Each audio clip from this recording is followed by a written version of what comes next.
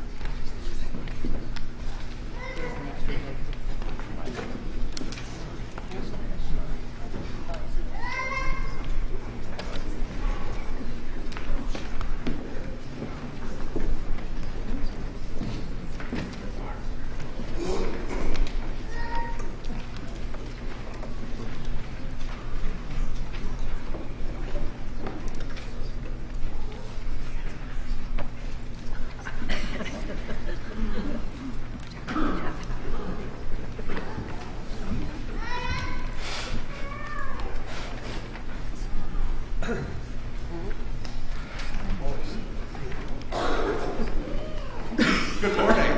Good morning. Merry Christmas to you all today as we celebrate the birth of our Lord and Savior Jesus Christ. It's great to have you all here with us. Thank you for joining us here at Trinity Lutheran Church for our Full Camp Regional Ministry Christmas Day worship. Today our worship is found in this bulletin that was handed to you as you walked in the front door. All the songs are in the hymnal that is in front of you in the pew. So just look at that number and put it in the hymnal, and we'll be singing along just great. Basically, all of your responses, all of the readings are found in the bulletin, so just please keep track of where we are in there. And then when we get to the communion liturgy, is all found in there. We will be singing the parts that are sung. So if you're not real sure how to sing it or what parts are sung and what parts aren't sung, turn to page 208 in your hymnal, and that we'll just be using the order of divine service setting 4 and its communion liturgy. So as we begin our worship today, we celebrate the Christ child's birth, like I said, with our opening hymn, hymn number 379. God's blessings on your Christmas day today.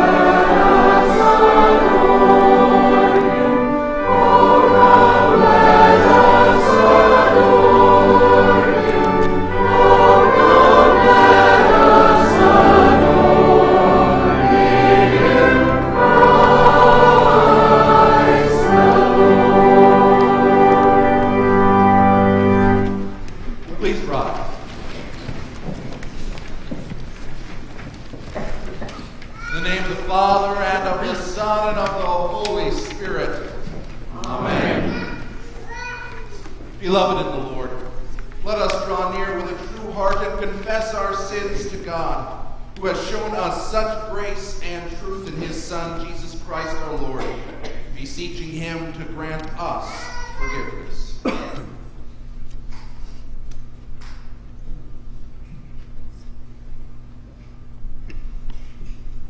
Most merciful God, we confess that we have not appreciated the grace you have poured out on us through the birth, life, death, and resurrection of your Son, our Lord Jesus Christ. We have focused on our feelings about this season and the gifts we have given and received. So often we have not recognized the sacrifice you made in sending your Son to earth to die for us. Because we have sinned against you and our neighbor, we deserve all the condemnation of the law you gave through us. For the sake of Jesus, forgive us, renew us, and lead us to reflect the grace you have given us in how we live out each day. Almighty God, in his mercy, has given his Son to die for you, and for his sake he does forgive you all your sins. As a called and ordained servant of Christ, and by his authority, I therefore forgive you all your sins in the name of the Father, and of the Son, and of the Holy Spirit. Amen. Please be seated. Our Old Testament reading is from Isaiah, the 52nd chapter. How beautiful upon the mountains are the feet of him who brings good news, who publishes peace, who brings good news of happiness, who publishes salvation, who says to Zion, your God reigns. The voice of your watchmen, they lift up their voice. Together they sing for joy, for eye to eye they see the return of the Lord to Zion. Break forth together into singing, you waste places of Jerusalem. For the Lord has comforted his people. He has redeemed Jerusalem. The Lord has bared his holy arm before the eyes of the nations, and all the ends of the earth shall see the salvation of our God. This is the word of the Lord. Thanks be to God. It seems that we often receive that forgiveness and absolution from God himself with a rather ordinary air. We hear of God forgiving our sins in the absolution, and it's something we hear so often that it may not mean that much to us. Yeah, we know forgiveness of sins is a good thing. We know that the absolution is something that we need, but it's so routine as we hear it every Sunday and every special service that what kind of comfort can something like that truly bring? Something that we hear so often it might have lost its meaning. As we hear from Isaiah today, the gospel of the Lord is not just simply news. It's good news. And beyond that, it's not just good news as in you've won the lottery. It's not just good news as in you've gotten a new job or gotten a raise, or good news in that somebody has won the championship ball game, but it's good news that says, as Isaiah tells us in verse 7, our God reigns. Our God reigns. That is what is being stated when we hear that absolution. When we hear the forgiveness of sins, we are told that our God reigns over our faults. Our God reigns over our sins, over our mistakes, over our hurts and our habits, our addictions, our problems, and our brokenness. Those things that lay heavy on your hearts and your minds the rest of the week, God is stronger than that. That's what the absolution says to you. What God has done for us in the sending of his dear Son in that form of a 2,000 some years ago is anything but routine, is anything but ordinary. It is meant to bring comfort into your life. To bring the comfort and the good news, not just of something great that has happened to your life, but something awesome and amazing that has happened to the lives of all people. That is why Isaiah says, how beautiful are the feet of the one who brings good news. Even the feet of the one who brings good news is beautiful, because the good news we receive from Christ himself in the manger is God reigns over us, over our flaws, and over our lives. Amen. We continue with the hymn of praise, hymn number 383.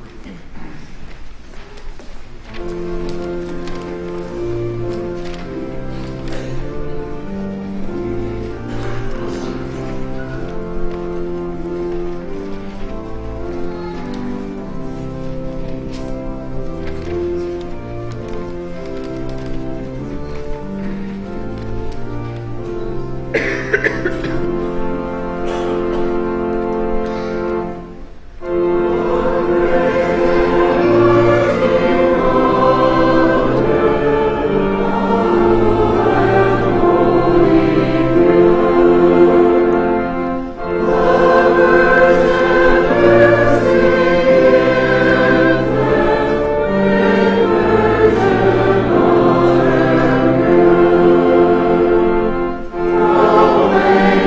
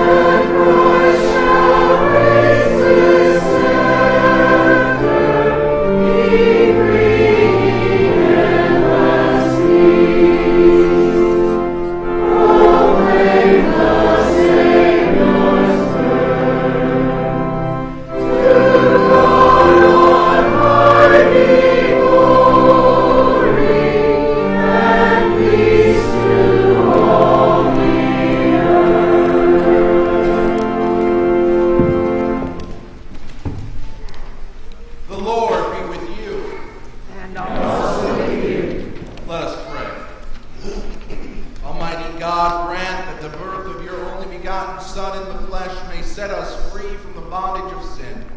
Through Jesus Christ, your Son, our Lord, who lives and reigns with you in the Holy Spirit, one God, now and forever. Amen.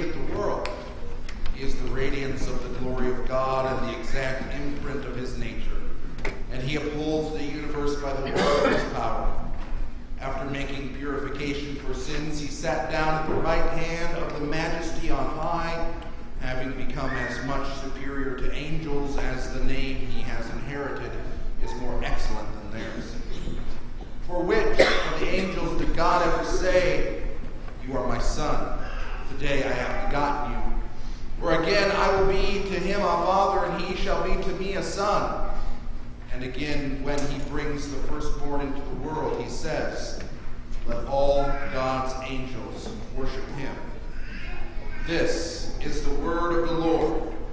Thanks be to God.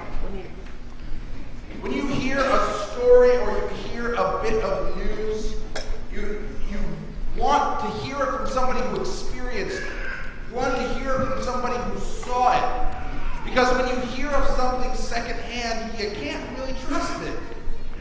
In the courts, they have a word for that. They call that hearsay.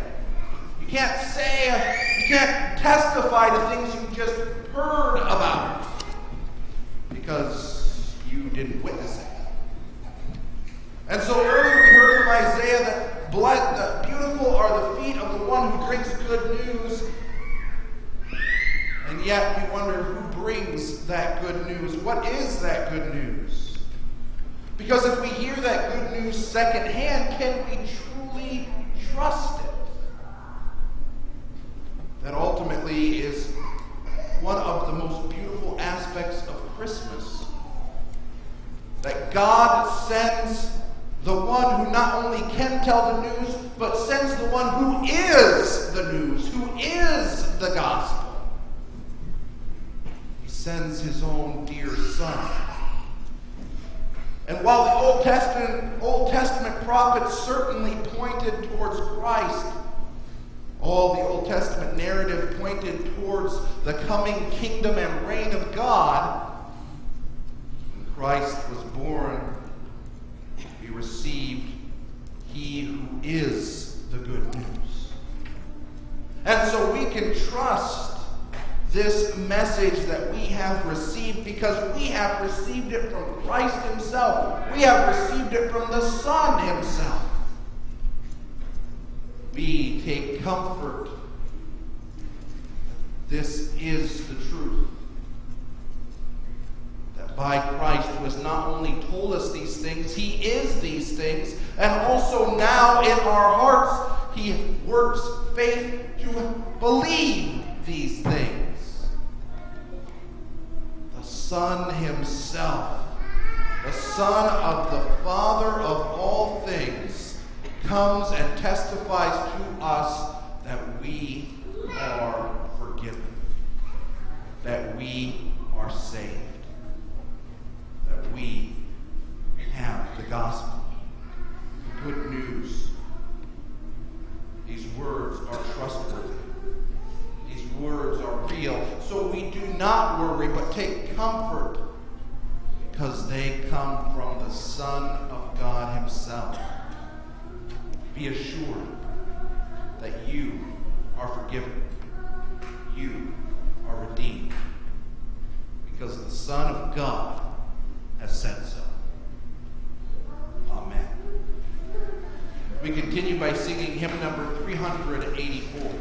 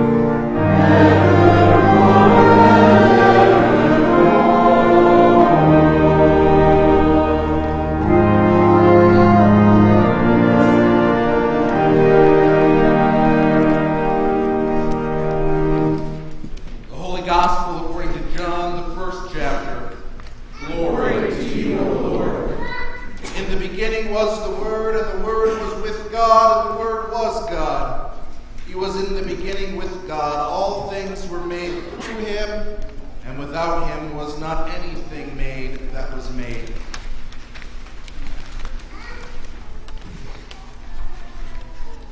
In him was life, and the life was the light of men. The light shines in the darkness, and the darkness has not overcome it. There was a man sent from God whose name was John. He came as a witness to bear witness about the light, that all might believe through him. He was not the light, but came to bear witness about the light. The true light, which enlightens everyone, was coming into the world. He was in the world, and the world was made through him, yet the world did not know him. He came to his own, and his own people did not receive him. But to all who did receive him, who believed in his name, he gave the right to become the children of God, who were born not of blood, nor of the will of the flesh, nor of the will of man, but of God. The Word became flesh and dwelt among us, and we have seen his glory. Glory as of the only Son from the Father, full of grace and truth. This is the gospel of our Lord. Praise to you, O Christ. Please be seated.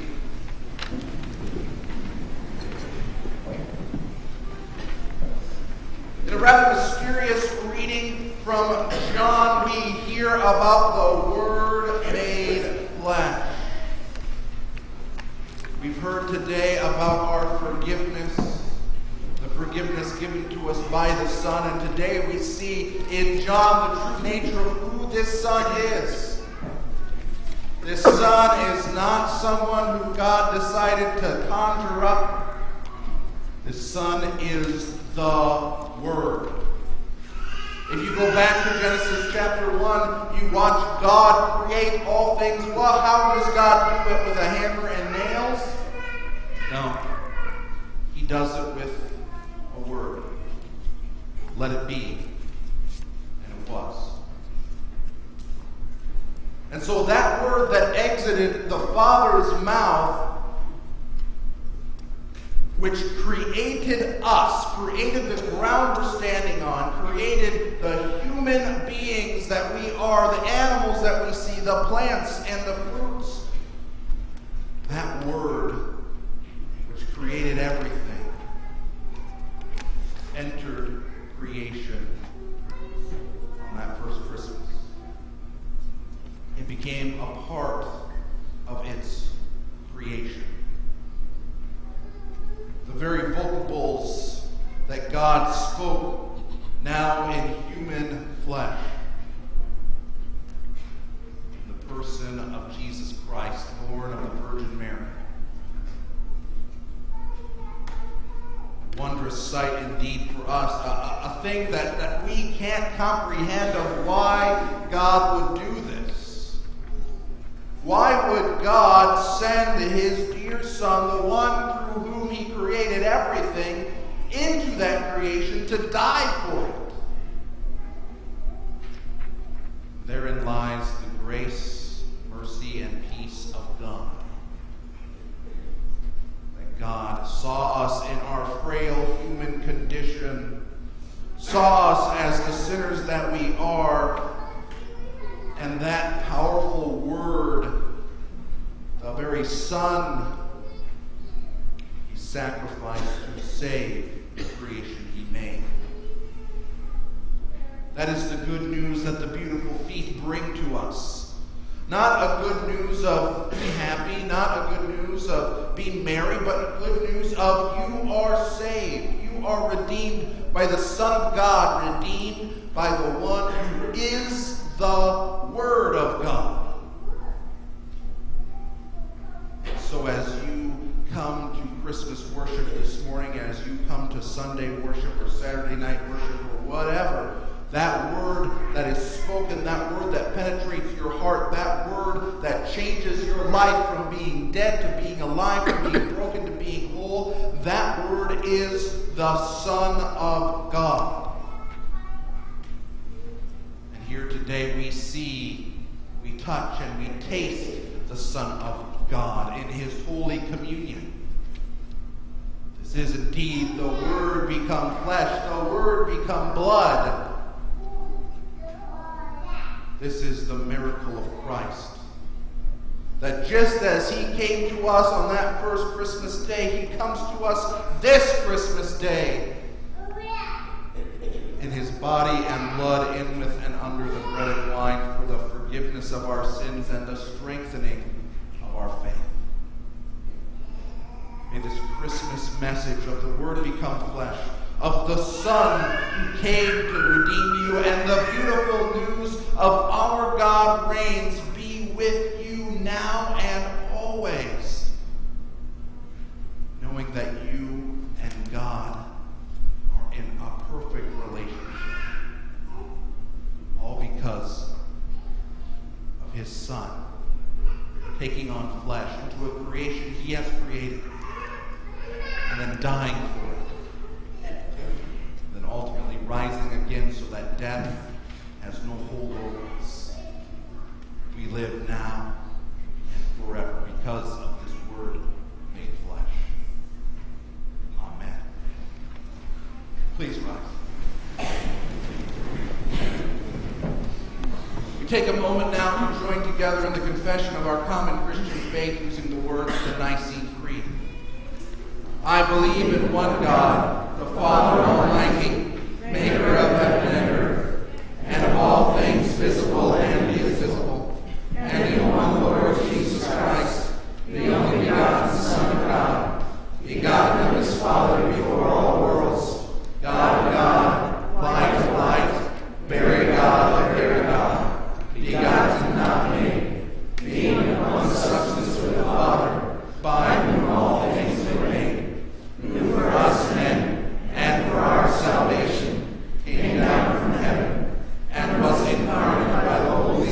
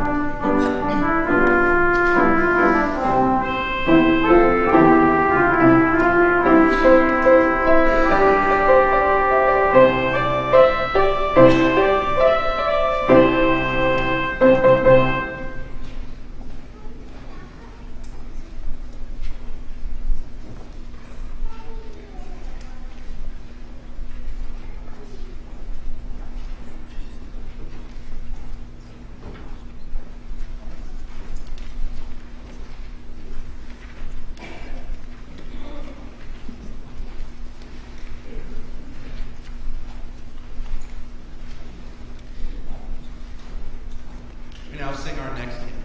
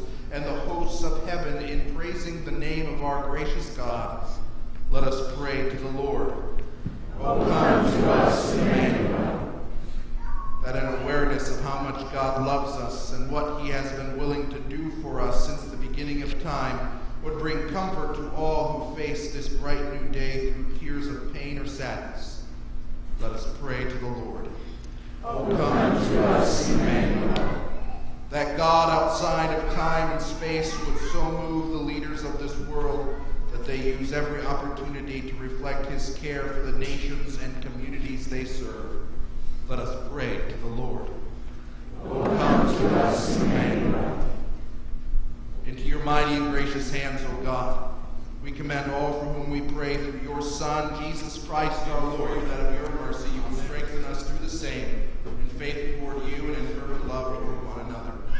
Through Jesus Christ, your Son, our Lord, who lives